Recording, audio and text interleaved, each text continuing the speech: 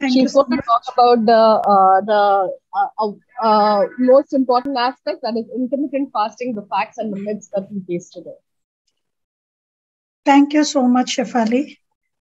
And at the outset, I would like to thank Dr. Rajiv Chawla and Dr. Shalini for giving me this opportunity. I'm going to be talking about a very interesting topic, that is intermittent fasting, myths and facts. So now intermittent fasting has become extremely popular, and you have people talking about it, about going on a fast, or doing some 16 hours or 8 hours fast, and without understanding the science. So to begin with, let's look at what happens. So we know, whenever we go for a movie, we know that there is an ad of tobacco which is shown, which causes cancer, which causes oral cancer. But in that same movie theater, a lot of times we actually land up buying these samosas and these fries and these popcorn. And we, after knowing that unhealthy diets actually kills more people than tobacco or high blood pressure. Now, intermittent fasting, so therefore, it's important to, have a good regime of diet, and intermittent fasting is one of the popular ones. Now, intermittent fasting actually is practiced as a part of religious component for many, many years, but it was actually made very, very popular by guys in the IT field. So the person who really made IF very popular was Jack Dorsey, who founded Twitter then. And then he would say that he would keep fast for 22 hours a day, so on and so forth. Even Steve Jobs did that. And Mark Zuckerberg also tried to do it. And hence, intermittent fasting actually caught on all over the world. So, what are the benefits of caloric restriction? Now, we all know that caloric restriction is known to promote weight loss, and it represents a dietary method that has numerous positive effects in obese individual. Caloric restriction also improves health status in normal weight people. So, a lot of time, normal weight people also tend to do intermittent fasting, and it is seen that when they do it, they actually, their health improves.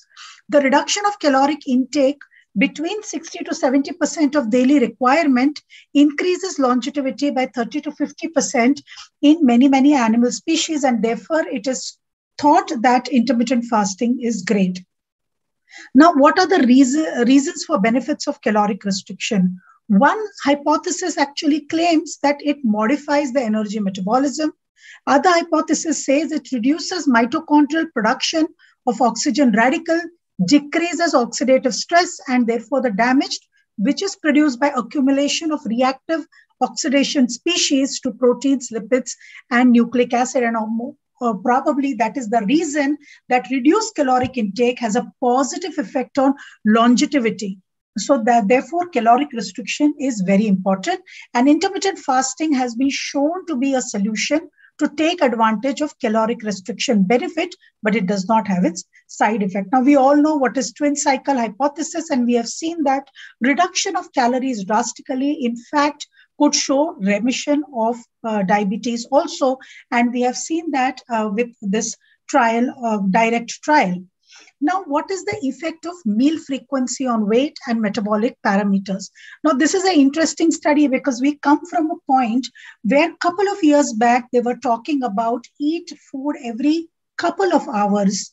Don't eat too much, but eat food every couple of hours to lose weight or to maintain blood sugar. And again, this was a study which was done in Prague, Czech Republic, where they actually did an open crossover single-centered study of 54 patients with type 2 diabetes who were treated with OHs, both men and women between 30 and 70 years of age, BMI between 27 and 50, and an A1C of between 6 and 11.8. That's approximately 12. And they were both asked to follow hypocaloric diet. One regime was 6-meal pattern, other regime was 2-meal pattern for 12 weeks each, and after that they were crossover. In both diet regime, very interestingly, they had the same macronutrient and energy content. Participants were asked to continue their pre-existing medication regime except when hypoglycemia occurred recurrently. The randomized crossover 24-week study demonstrated superior effect of 2 meals per day on body fat, body weight, hepatic fat content, and plasma fasting glucose, so on and so forth. Also insulin sensitivity. The effect of meal frequency on metabolic clearance rate of glucose and beta cell function was not significant. So it was seen that weight loss per se was better with a less snacking or a smaller meal regime. So these were the results. Now we know fasting is a spiritual discipline, and almost all religions across the world actually recommend fasting. And fasting what is fasting? It's voluntarily withholding food for spiritual, health, or other reason. Fasting may be done for a period of time, a few hours to a month in end. And in that sense, fasting is part of everyday life. And it is known that Hippocrates, father of modern medicine, considered that to eat when you are sick is to feed one's illness. So therefore, humans, like most of the animals, do not eat when they become sick.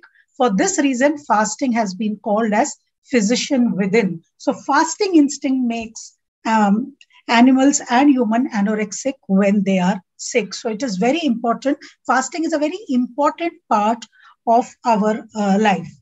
Now, there are many types of intermittent fasting programs. There is a 5:2 program where you can eat for 5 days and not eat for 2 days. Then there is lean gains, that is eat for 10 hours, eat, stop, eat. So fast one full day and otherwise eat normally. Warrior diet where you eat one meal a day.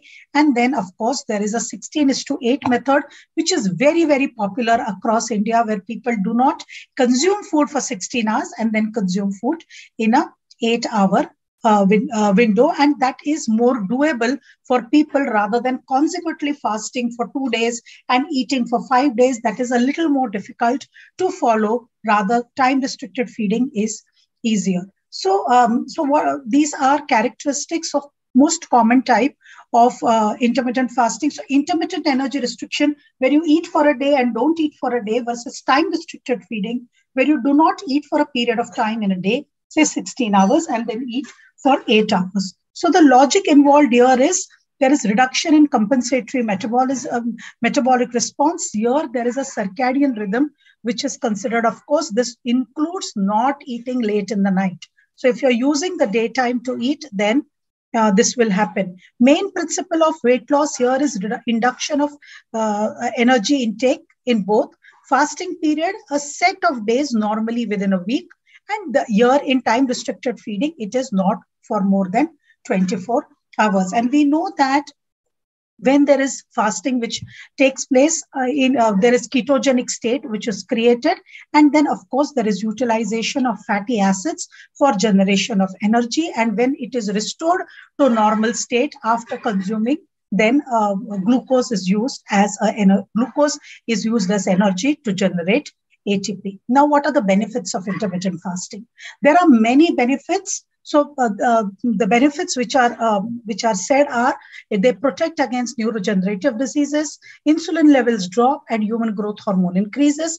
It reduces insulin resistance, lowers blood glucose level, reduces risk of heart disease, reduces blood pressure and cholesterol, boosts fat metabolism, extends lifespan, reduces oxidative damage, removes waste material, and reduces leptin levels and increases testosterone levels. So if you look at it, there are a lot of advantages of fasting, and we know that because there is a change in the metabolic switch because of restriction of energy, there is increase in the health span and there is increase in longevity among animals. So these are many reasons because of which weight loss occurs. And also there is an impact on gut microbiota. Very interestingly, there is also an impact on appetite. So you find that, typically people feel that if they skip one meal or they fast for a prolonged period of time, actually appetite reduction happens and they are unable to eat in the following meal. And of course, there are cardiovascular effects like reduction in oxidative stress. There is restoration of circadian rhythm, and of course, ketogenic state, which changes the energy metabolism. Now, there are two types of diets, right? There is intermittent energy restriction, that is intermittent fasting, or there is continuous energy restriction. And it is found that currently there is insufficient data to support that intermittent energy restriction in any form can affect CVD risk markers, blood pressure, lipid levels, or insulin or glucose to a greater extent than continuous energy restriction. So as of today, there are very few studies which prove that one is better than another. Sorry. Now there is a trial which took place, which is called as the Helena trial, which was a controlled 1-year trial in 150 overweight or obese participants who were randomly assigned to 3 arms. There was intermittent caloric restriction in one arm, on 2 self-selected non-consecutive days a week, with 25% of estimated energy requirement, and 5 days a week without energy restriction. Then there was a continuous caloric restriction. There is daily restriction of less than 20% of the estimated energy requirement. And of course, there was a control group.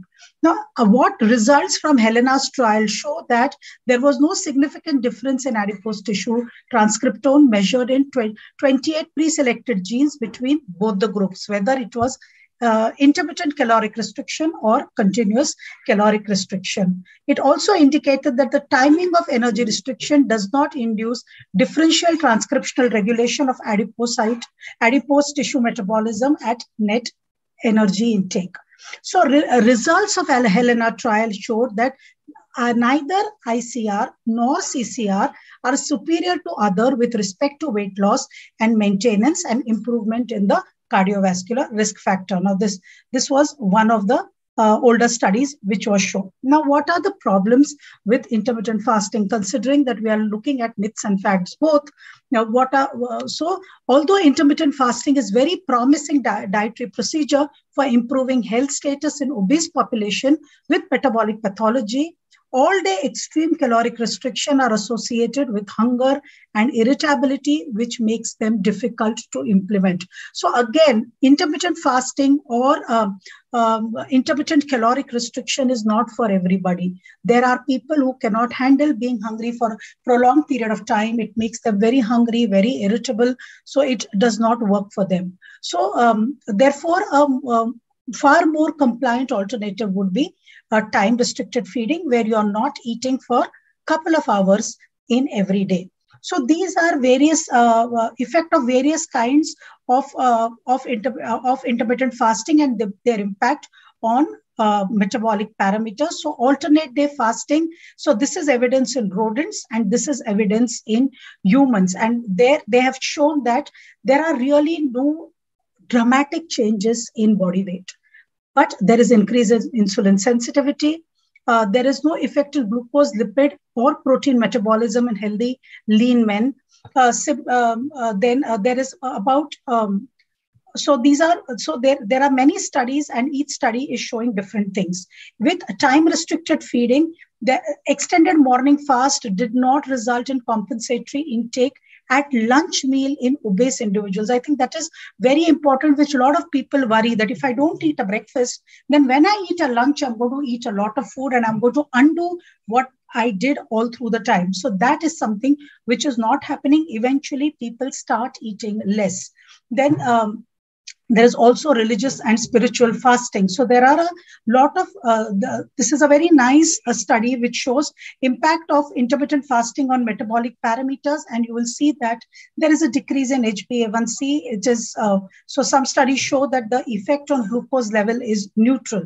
So there are, these are outcome risk factors of cardiovascular disease and type 2 diabetes in 26 individuals of 22 intermittent fasting trial, where they have shown that the impact on blood pressure was neutral, body weight went down, BMI went down, glucose levels were again not impacted, HbA1c went down, and insulin levels went down.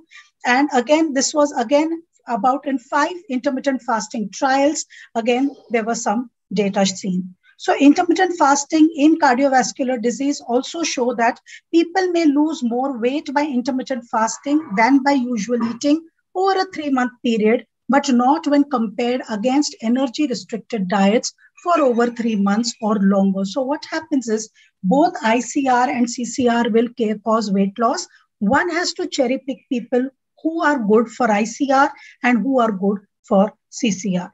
Now, there are some unanswered questions. Does time-restricted feeding during morning afternoon or evening have different metabolic effects, because we know circadian rhythm is a very important thing, and whether skipping that breakfast actually will create less or more weight loss as compared to otherwise. And really, there are no answers. There are studies which show breakfast is important. There are studies which show it is not. So we really don't know. Are weight loss independent effect of intermittent fasting on cardiovascular risk marker and insulin resistance?